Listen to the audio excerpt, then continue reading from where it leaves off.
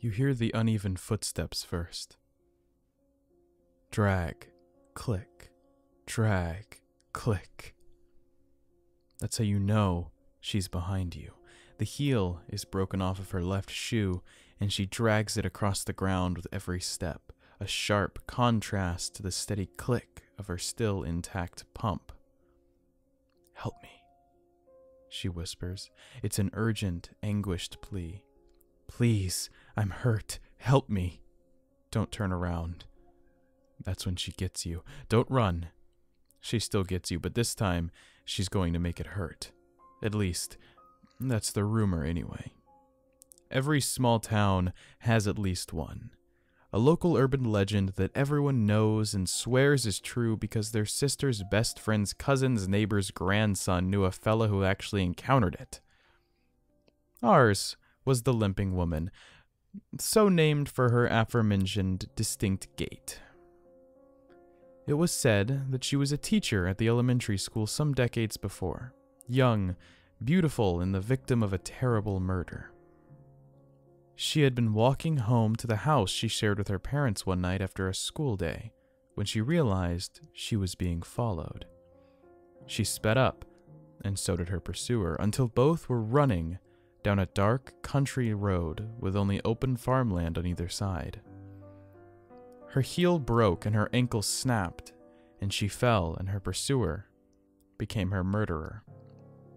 It was a slow, torturous affair that left her beaten and covered in stab wounds, and when the killer was done, he just left her to bleed outside the road. She wasn't found until the next morning, and by then all anyone could do was search for the person responsible. While some believe the man was caught and dealt with not long after, others think he or she is still at large, and the Limping Woman, as the victim came to be known, won't rest until her killer is caught. I was always skeptical at best of the story. I had passed the spot where she was supposed to appear 100 times without incident, as did everyone else I knew. If a murderous ghost lived there, I was pretty sure I'd have seen her. I said as much to my friend Steffi when she brought up that a friend of a friend of a friend had met the Limping Woman during lunch at school one day. "It's true! She was out on the old highway a couple of nights ago and saw her," Steffi insisted stubbornly over our sandwiches.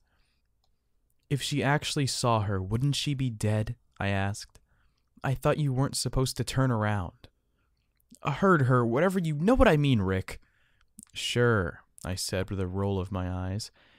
It always frustrated Steffi that I didn't share her willingness to believe the unbelievable.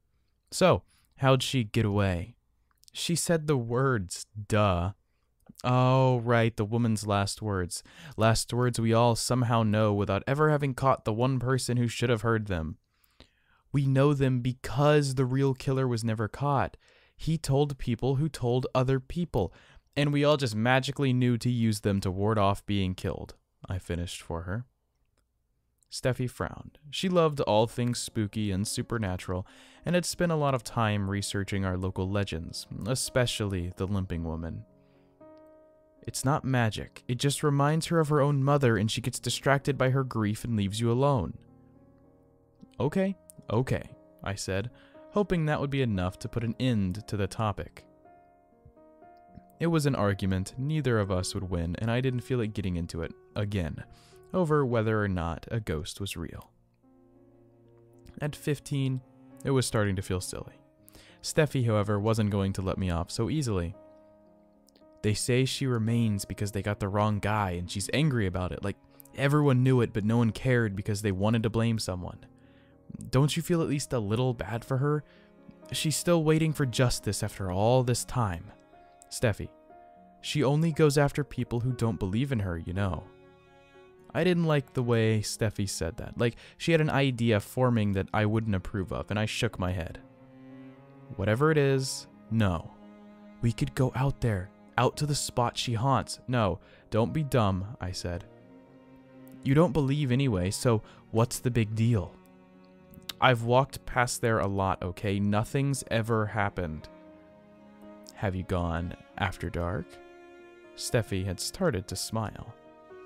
"No, but so what?" That's when she's active. Going in the day doesn't count. This is dumb, I said again. We'll go tonight. Every argument I had was met with questions of whether I was too afraid and Steffi mocking me for being chicken.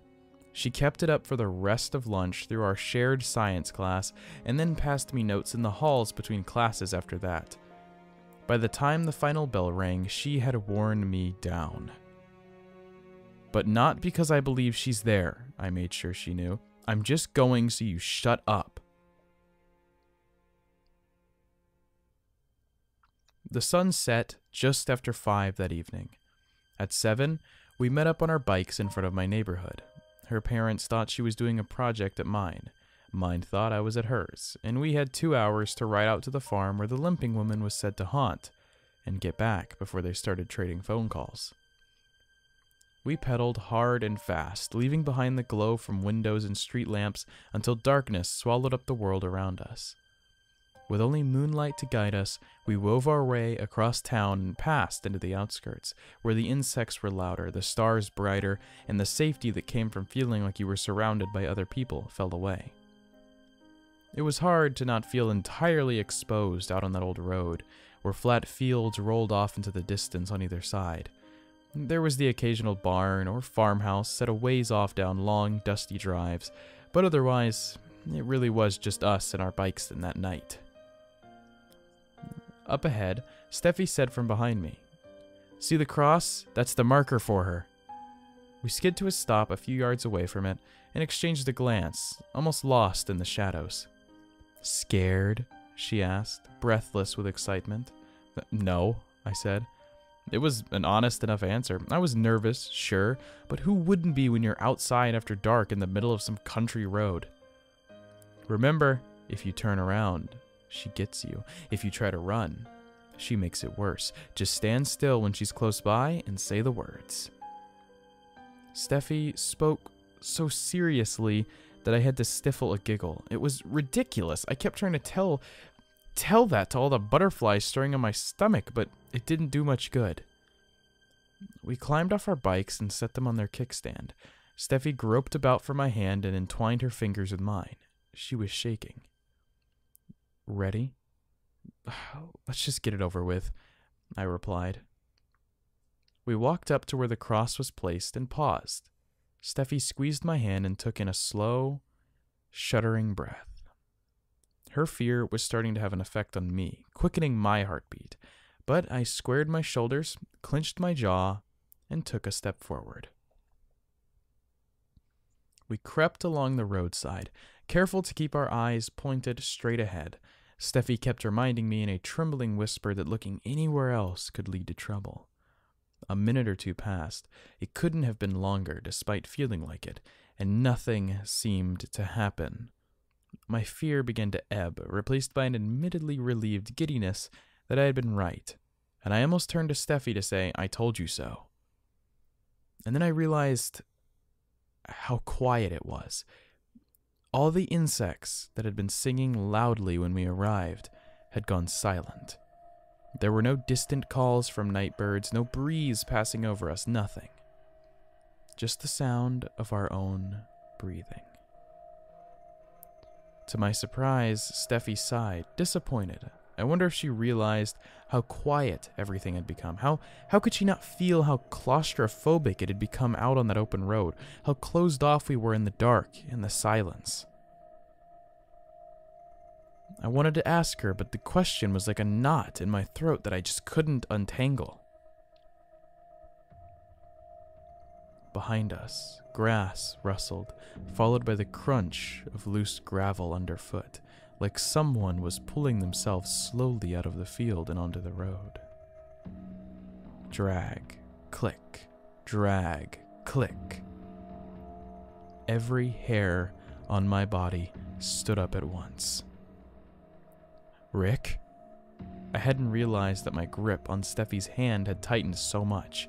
I could feel her eyes on me, but couldn't bring myself to look at her. From somewhere over my shoulder, a woman started to sob softly. "Help me," she cried plaintively. Rick, Steffi said again. She's coming, I managed to whisper. Instead of being scared, Steffi snorted. Real funny, I get it, okay? The limping woman is just made up. I'm convinced now, you don't have to rub it in. Drag, click, drag, click. The unmistakable sound of someone inching towards us slowly, painfully, crying out with each step. Please, she begged. I'm hurt, and he's still out here. Steffi, I hissed, tears burning in my eyes. She's coming. There must have been something in my voice, a tightness that only true terror could cause. That convinced my friend that I wasn't just pretending. She grabbed my forearm with her other hand and clutched it until her nails were digging into my skin. She only goes after people who don't believe, Steffi said. That must be why. What do? I begged, my mind white and blank. My entire body was screaming to run, to get away from that thing that was getting closer and closer, but Steffi's firm grasp and my own mounting dread held me in place. Please, the limping woman sobbed. Turn around. Help me. The words, Steffi said hurriedly. You have to say the words when she's right behind you. What words? I wanted to scream, but I couldn't speak or think. I could only hear her. Drag, click, drag, click.